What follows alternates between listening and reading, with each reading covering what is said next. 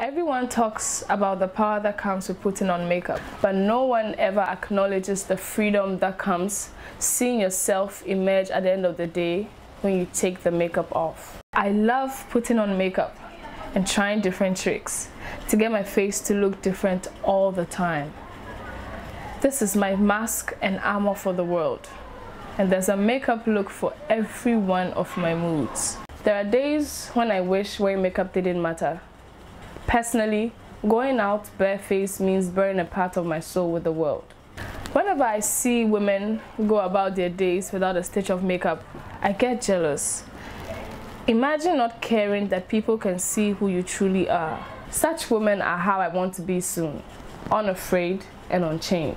Anytime I come home, I'm so excited to sit behind the mirror and wipe the makeup off. It's like I can finally breathe again. It makes me more excited that I have every right to be. I hate it when people visit me late at night because they take away time when I can breathe fully. I mean, you had the whole morning and afternoon to see me, but it is when I get home that you now want to see me.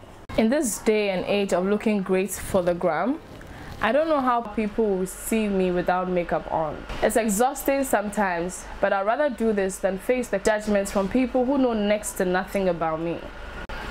I am aware it makes no sense to care what people say about me, but no matter how I try to tell myself that it doesn't matter, it does matter to me.